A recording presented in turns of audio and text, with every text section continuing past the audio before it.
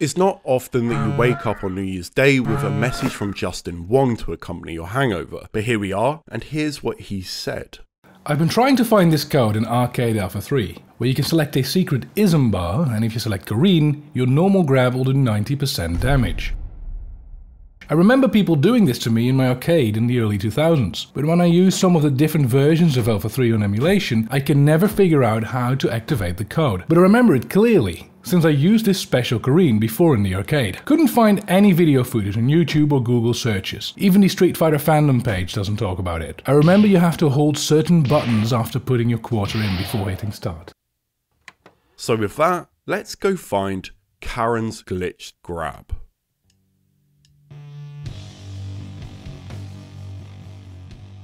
Grab.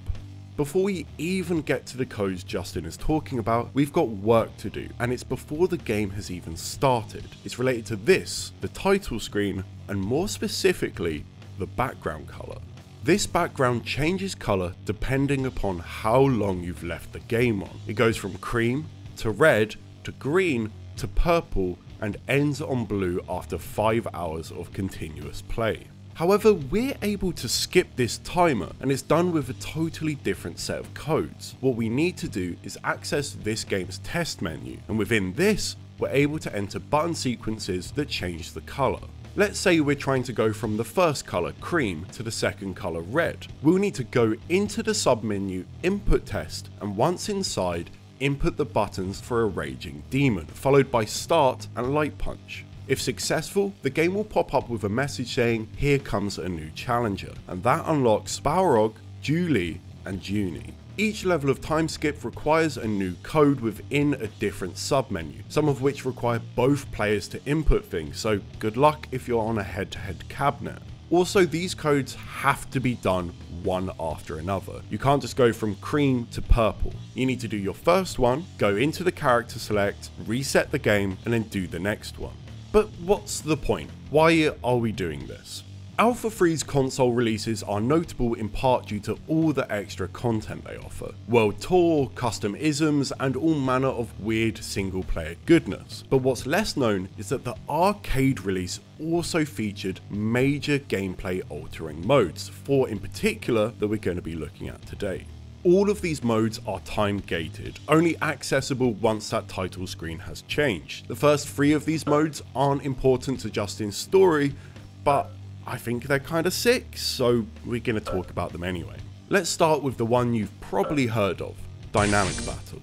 This is Street Fighter's co-op mode. Selected by holding down all 3 kicks and pressing start when you enter your coins, you and the person on player 2 are able to play at the same time, fighting the CPU. It's impossibly broken, but it is also kinda cool to battle your way through the game's bosses with a friend. It's also incredibly forward thinking from a title that was released in 1998. It's a very easy mode to miss if you're playing on arcade, but a single player does kind of hint towards it, as some of the characters will actually fight against both Junie and Julie at the same time.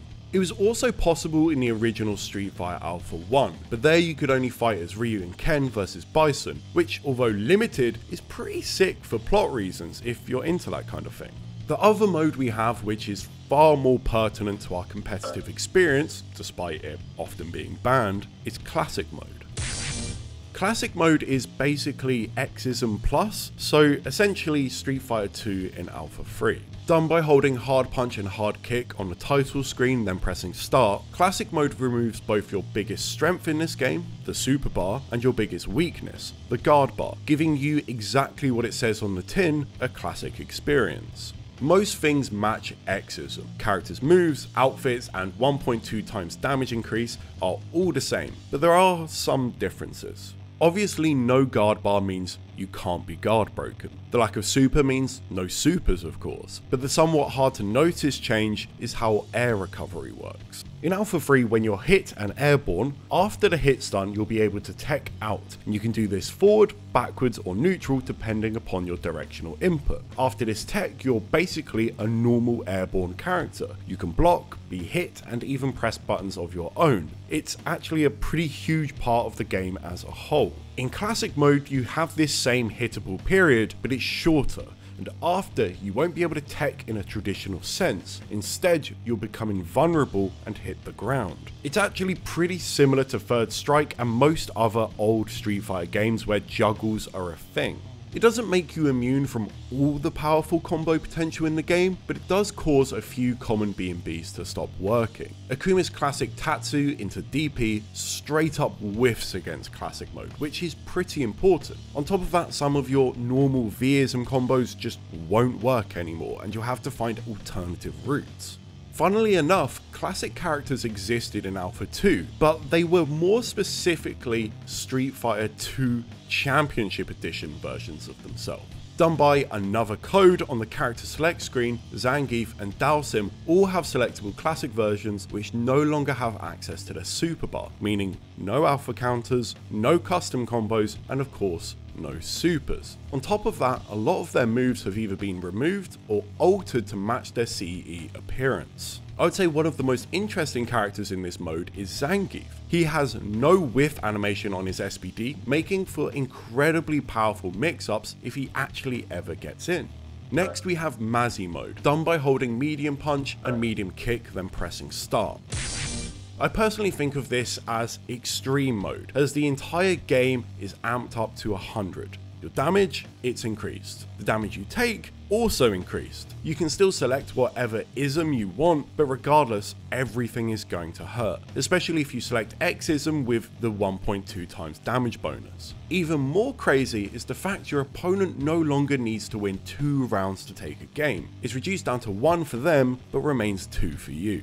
Shockingly, the effects of this mode are doubled if you both select it. There's actually some pretty sick Mazzy only tournaments in Japan, and it basically turns the game into a more complex dive kick, which is actually pretty fun. Outside of these features though, it works as intended. No glitched throws to be found here, but they still hit kinda hard. Lastly, and most importantly, we have the mode that Justin mentioned, Psycho mode, as in Dan's fighting style. Selected by holding light punch and light kick, then pressing start. This is basically handicap mode. It reduces your guard bar down to nearly nothing, meaning you'll get guard broken in just a couple of blocks. Your stun resistant is also tanked, meaning a few stray hits will dizzy you. The damage you take is also increased, and on top of all of that, you can no longer cancel normals into specials. So say goodbye to the Street Fighter Classic, crouch medium kick into fireball. With it selected, all we have to do is pick Karen and throw. Yeah, this isn't some mythical hearsay from the 90s, it's real and it's busted. We're looking at anywhere from 90 to 99% damage depending on who we do it to and if X-ism is selected. But there is nuance here. That insane damage comes from the second hit, not the first. What's weird is that second hit will not kill, despite it taking Akuma from full health to just a pixel. You can see here I've put him down to 50%, and if I throw him, he's still left with that cheeky health point. Even if I get him down to near nothing, he still won't die. It's only when I get him to low enough that the first hit of the throw will kill that we win the round. You might be thinking to yourself, this is dumb, time to ruin someone's day on Fightcade, but unfortunately, that won't be possible. I talk about it a lot here, but arcade releases of fighting games had updated versions, and Alpha 3 is no different. Karen's broken throw is only available on the earlier versions of this game. For this video, I'm specifically using the Japanese version 980629. The ones used for both Fightcade and the Street Fighter 30th Anniversary Collection are much later editions which are fixed and good to go. This is both great for competitive play and terrible for messing with your mates. Just to cover all bases, I tried throwing with